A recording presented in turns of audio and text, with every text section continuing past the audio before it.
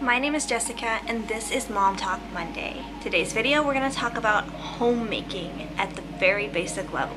Homemaking isn't just cooking and cleaning. It's about maintaining your whole space. It's about managing your family's schedule. It's about creating a happy and calm atmosphere in your home. It's about maintaining your budget if you're traditional like we are. My husband brings the money in. I delegate where it goes. I am going to share 5 things with you today about how to do homemaking and how to be a really productive stay-at-home mom / wife.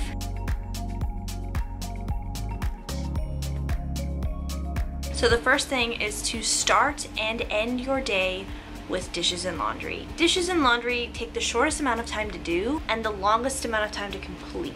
You saw my morning routine. You saw that one of the first things that I do in the morning is get a load of dishes going in the dishwasher and get a load of laundry going in the washing machine. It takes about 10-15 minutes to do dishes. It takes the dishwasher like half an hour to clean them. It takes like 5 minutes to load the washing machine and an hour for it to wash. And so I like to get those 2 things going at once, and that way while they're going I can tackle other household cleaning tasks. The reason that I would have you end the day with dishes and laundry is because it's really nice to wake up in the morning to an empty sink. Like, I promise you, tomorrow you will thank you if you clean your kitchen the night before. And number 2, if you run a load of laundry in the washing machine, then in the morning you could just throw it in the dryer and you already kind of have, it feels like you have a head start on your day as far as cleaning goes and staying on top of laundry.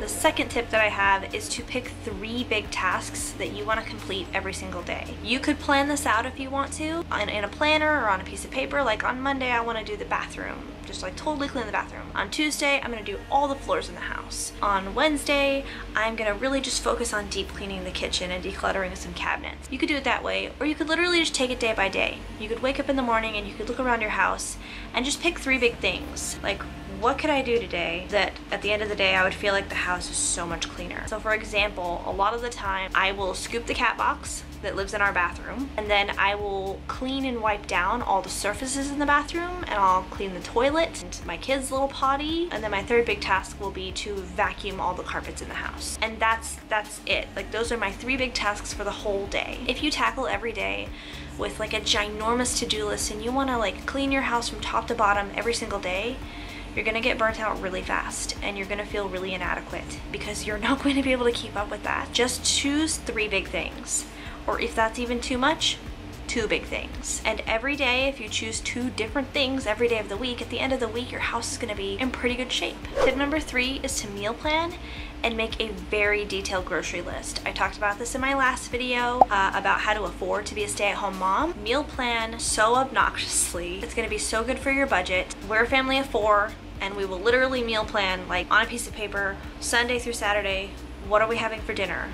What are we having for lunch? What are we having for breakfast? And then make a very specific grocery list for that. We're going to need like 12 steaks or 14 pork chops or whatever it could be. And we're gonna make that list and we're gonna stick to it. This is part of homemaking. Planning and managing what happens in your home well, and food is like probably one of the biggest things. Try not to overthink this one. Meal planning doesn't have to be this insane thing where like you're looking for brand new recipes every week, going beyond your comfort zone. Unless you like to cook and that's your thing. I hate to cook, it's not my thing. My husband and I have a few key meals that are really our favorites and we will just revisit them again and again. And if he gets bored of something, he'll just let me know and then I'll switch it up. But I don't go out of my way to stress out about making like these extravagant different kinds of meals. So try not to overthink meal planning. Really just choose like 3 or 4 of your favorite dinners and just rotate them. And for lunch, leftovers. Make double batches and have leftovers. Choose 2 different kinds of breakfasts. We usually flip-flop between oatmeal and waffles. It doesn't have to be super complicated. Tip number 4 is to put a calendar on your fridge. Can you see it from here? No, oh, maybe right there? Yeah, right there is our fridge calendar. And it's just a dry erase calendar and I write everything on it. All of our family appointments, if we have play dates, if we have family visiting us, if my husband has meetings at work, everything goes on that calendar there for my husband and I to see every single day.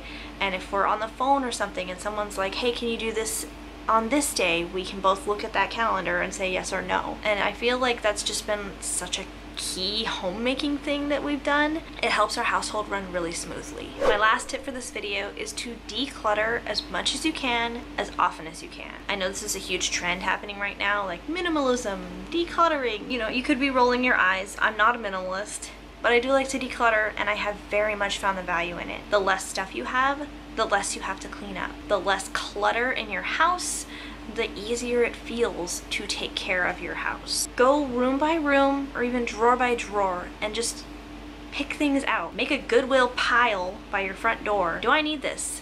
Do I need 2 of these? And just start getting rid of stuff that you don't actually need in your house. For me, it makes the house just feel cleaner by default. I don't know, I just feel like I can breathe. It just feels better to not have so much stuff. And for the stuff that we do have, to actually have places that it belongs in our house, because I'm not cramming everything into our closet or cramming everything into a drawer. Happy wife, happy life is kind of legit. If you can do stuff like that to make your house feel more manageable, then I definitely recommend it. Those are all the tips I have for today's video for homemaking for beginners. If you have more questions about homemaking, or if you want me to elaborate on something, take a pause right now and just leave it in the comments and I will respond to you. Make sure you're subscribed if you want to see more Mom Talk Monday, and I will see you in the next one.